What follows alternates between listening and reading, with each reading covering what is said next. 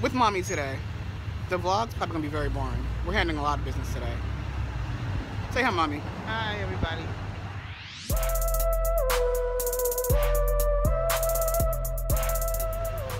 Okay, so it may not be very boring, but we gotta go handle some business. But this is my first time getting on a bus. Not that bus though.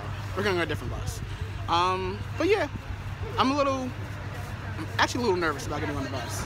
I know, it's kind of weird, but it's all full of germs, like ew. But I have my hand sanitizer and a mask. Ma, you ready?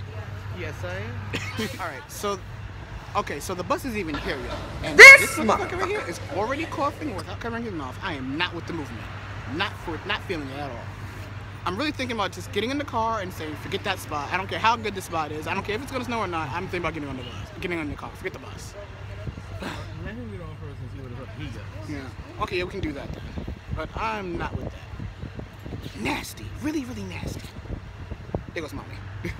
And these people, they're taught to cover your mouth when you cough and sneeze from like 2 years old. I don't understand this. And then you got to get into competitions with people because they're coughing all over you. And my mom will turn the fuck up quickly. You gotta really see it. It's funny. She may not turn up this time, but she does turn up. I will definitely record it. Okay, so I'm on the bus and I got a window seat that's open, and as you can see, it's very empty. So I'm good with that. Mommy's behind me.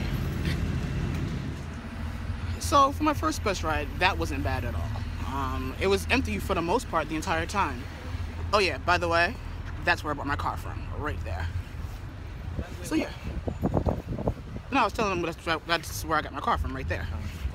If you need a car and you live in New York, go there and seek to shop him. He's really, really good. But we are here, and we're getting ready to get this business together. Okay, that went very well. What do you think, Ma? Very well. It was really, well, no, it was kind of long. That was a long ass appointment. But I think it went pretty well.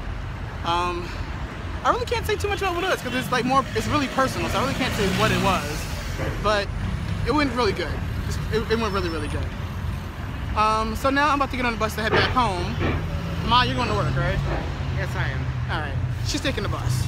Only because it's going to snow, but it's gotten really, really, really gray out. And plus, I'm halfway to work. Pretty much.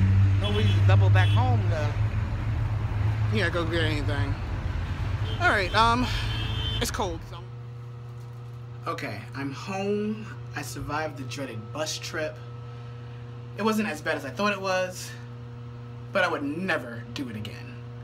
Like, especially during rush hour, it was just too crowded and people just don't have regard for space and personal space and that stuff. But no incidents, no one coughed at all, no one sneezed, nothing like that. So, it's pretty good. But yeah, I don't plan on doing it again. Give me a car any day, I'd rather sit in traffic. Trust and believe that. But I'm so hungry. Like, have you ever been hungry to the point where, like, your stomach was like, bitch, get something to eat now? That's what my stomach is talking about. So I'm about to go in there and go figure out what I'm gonna eat. Yeah. For this homemade soup recipe, I'm gonna use a Paula Deen recipe.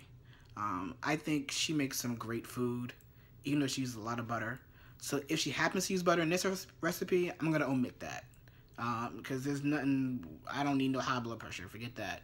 Or clogged arteries or anything else like that. But, it's a shame what happened to her. Like, she actually made really good food, like good down-home southern food. But I'm also gonna cheat a little bit too, because I don't have all the ingredients, all the fresh ingredients I should say, at least, for what she calls for.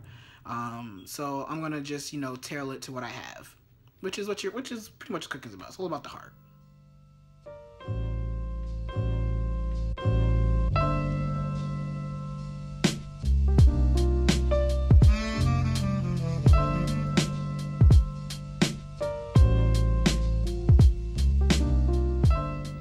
So, I think my soup came out pretty good, considering I have all the ingredients that she had.